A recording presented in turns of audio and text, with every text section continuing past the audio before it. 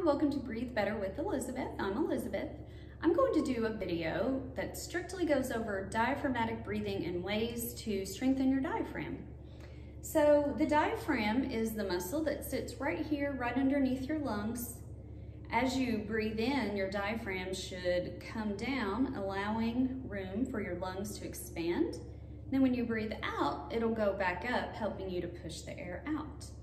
So there are numerous reasons that could cause someone to have a weakened diaphragm, but whatever the reason, it does affect your breathing when it's weak. So I'm going to show you different ways that you can strengthen your diaphragm.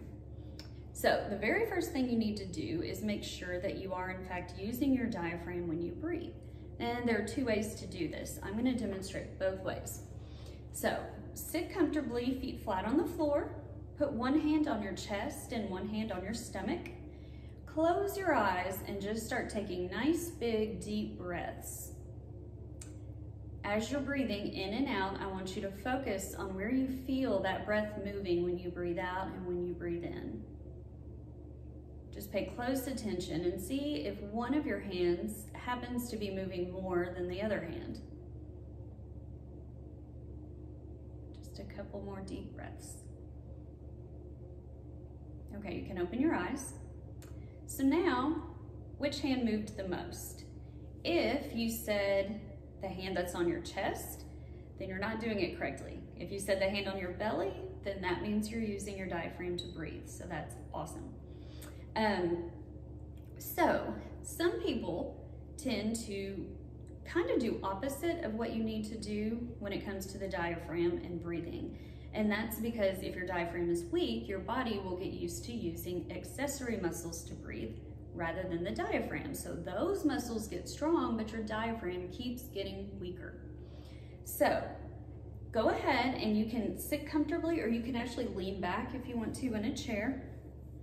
And you can either put I like to do placing your two middle fingers together right above your belly button. And what you want to do is you want to breathe in through your nose and you want to push your stomach out. So I'm going to demonstrate.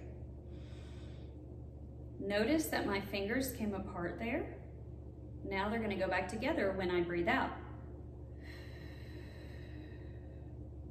Again.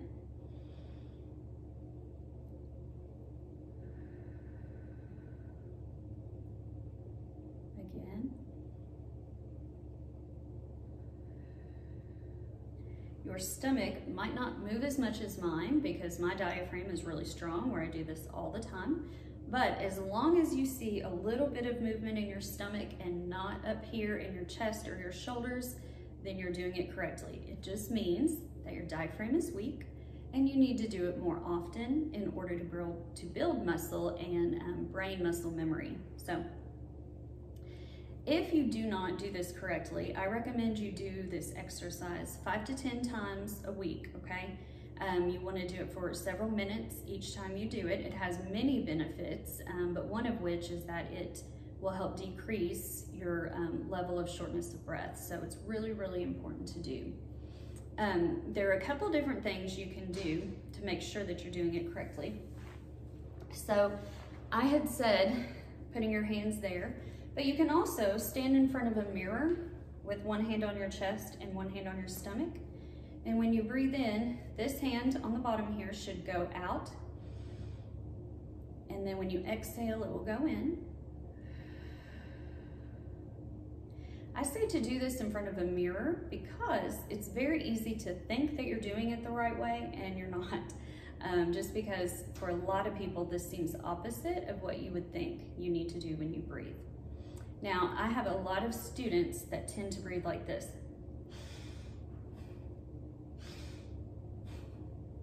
We don't want to do that. What you're doing here, you're actually limiting how much air is getting into your lungs. Because you're doing this, your stomach is coming up, your diaphragm is coming up, and then on top of that, you're using way more muscles than what you need to breathe, which means you're using more oxygen to breathe. So this is another reason that diaphragmatic breathing is so important.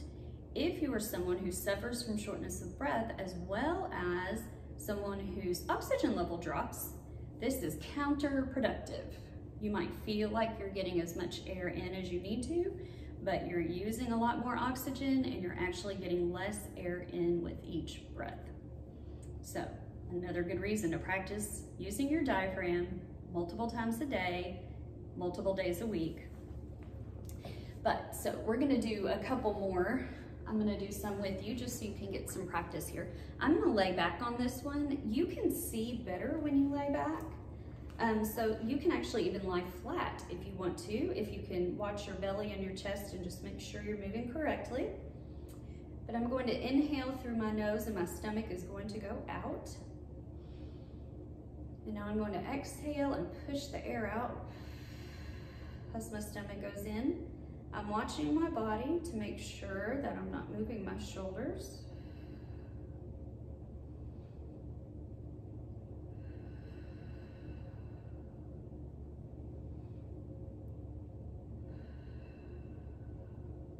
So in through your nose. Exhale, pull that stomach in. Inhale. And exhale. I'm gonna sit up. Okay, so you've got the diaphragmatic breathing down. I'm going to show you a variation that you can do. Once your diaphragm has built strength, you know you're using your diaphragm, then you can add a couple things to make it even stronger. So one thing that you can do is you can grab a weight, like a 1 pound weight, or here I have a can, works just as well as a weight. And what you'll do is you'll lean back like you had been doing, and you're gonna put this right about where your diaphragm should be, which is right underneath your rib cage. And this is gonna add some weight to it. So you're gonna do the same breathing exercise, but you're just gonna have a little bit of weight added to your diaphragm. So we're gonna go inhale and exhale. You can see my can is rising up there as I inhale.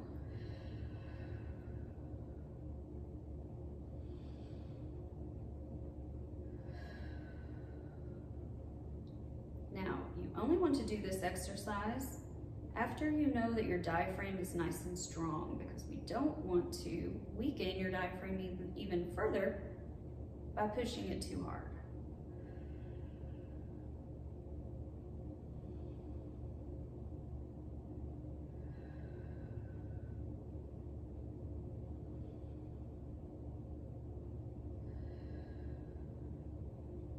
So that's another way. And you can actually just keep going up on weights there. Now, I have a 5 pound, and that's only because this is the only one I could find laying around my house. But you don't have to use a 5 pound, that would be way too much. But just to show you, you can use 1 pound, 2 pound, 3 pound, same thing. You just set it on your belly, inhale, and then exhale. But you don't want to overdo it. So like I said, I wouldn't use this, but I just wanted to show you that there were different levels to diaphragmatic breathing. Now, another thing that you can do is grab a towel, sit up nice and tall, just wrap this towel around your body right under your rib cage, and you just pull with both sides, and now you practice it again. This is going to be harder than any of the other ones because you're going to be using other muscles around here as well, but they will strengthen it will strengthen your respiratory muscles and make it easier to breathe whenever you get into a bind. So do this. You don't have to pull it tight. You just want to make sure that it's kind of snug and supported here. Same thing. We'll do 5 breaths. Inhale, pushing my stomach out, and then exhale. Inhale.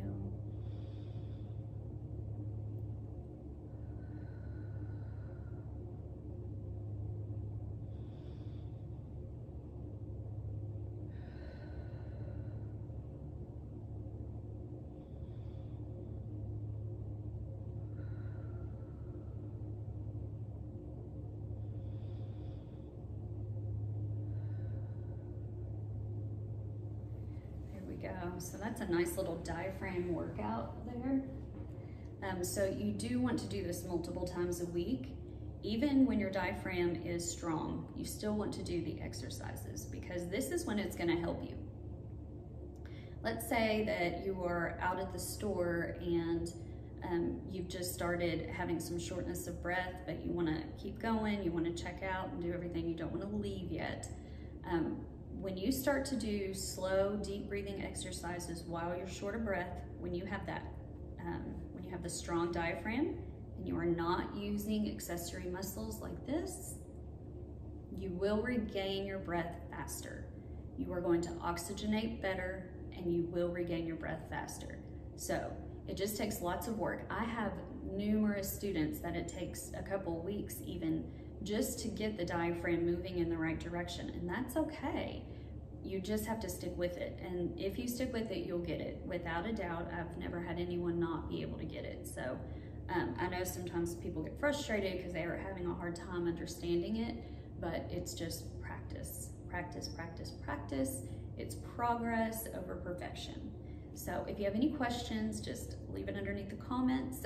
Feel free to share my video with people who might benefit from it, and subscribe if you haven't already. Thanks.